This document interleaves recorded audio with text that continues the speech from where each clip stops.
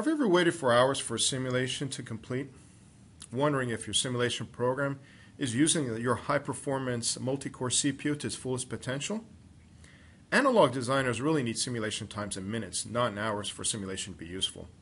Linear technology has made that simulation possible by providing a free, powerful, and very fast version of a popular analog program we call LTspice 4.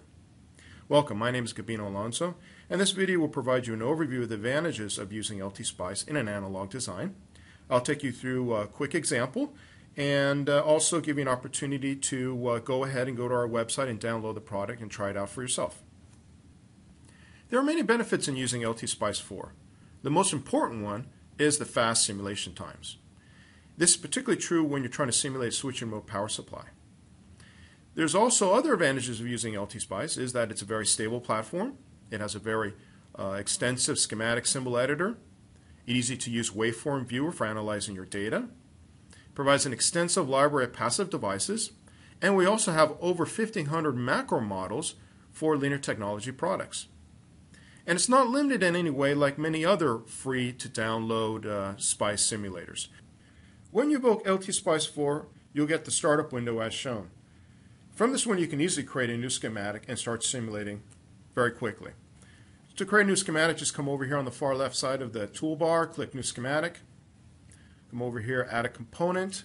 In this case, we've done our research, and let's say we're in an application, so we can easily type in that part number. We have two options. We can just open up the macro model as is, or we can open up this test fixture. The nice thing about the test fixture is it provides you a schematic that's already laid out, ready to go. Next, we can then just go ahead and click on Run. Then we'll have the waveform viewer displayed above the schematic. Next, we can go ahead and start probing our circuit. So if you notice, I take my crosshairs, bring it over to the output label here. It changes to a voltage probe. Click on it, and there's the display of the voltage as the simulation is running. Likewise, I can come over here and click on the inductor element. When I put the crosshairs over that element, it changes to a current probe. I can now click on that and now display that current through that inductor. And this is interesting to note that in the switch and remote power supply, we have this very slow analog control loop that's in this case doing a stop-start ramp-up, but we also have this high-frequency switching that's occurring.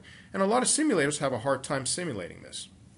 Once we have some data displayed in the waveform viewer, we can now zoom into an area of interest. Let's take a look at the top right corner. As you can see, here's a side-by-side comparison of the output voltage ripple along with the inductor current ripple. Let's say we're only interested in maybe taking a further calculation on the output voltage ripple. And if we take one of our waveforms here and we do a quick draw a box without releasing the mouse key, we can do a peak-to-peak measurement. And we can see that on the lower left-hand side, we have about a 2.1, 2.2 peak-to-peak voltage ripple. Also, in time measurement, you notice on the lower left-hand side, we also have the amount of time that duration of that box is, but also the corresponding frequency. So we're basically operating about 1 megahertz. The LTspice makes it very easy for you to do some calculations and to get some basic data from your schematic. As you can see, it's easy to obtain a detailed simulation within a few mouse clicks without knowing a lot of the specifications of the device, LTspice, or the schematic capture program. Now, we've been using our pre-drafted test fixtures, which provide a good starting point, but you're going to have to obtain the data sheet and start modifying the schematic to meet your needs to do a complete simulation of your particular application. Now, to download LTspice, you need to go to our website, www.linear.com/LTspice. On this page, you can download LTspice freely. You'll have an option to either sign up for a Linear Insider monthly email or not. Likewise, you can download the LTspice User's Guide, which provides a lot more detailed information on how to use LTspice and the Spice directives in general. You can also download the LTspice Getting Started Guide, which will probably be your next step to get familiar with the LTspice and how to use the integrated development environment.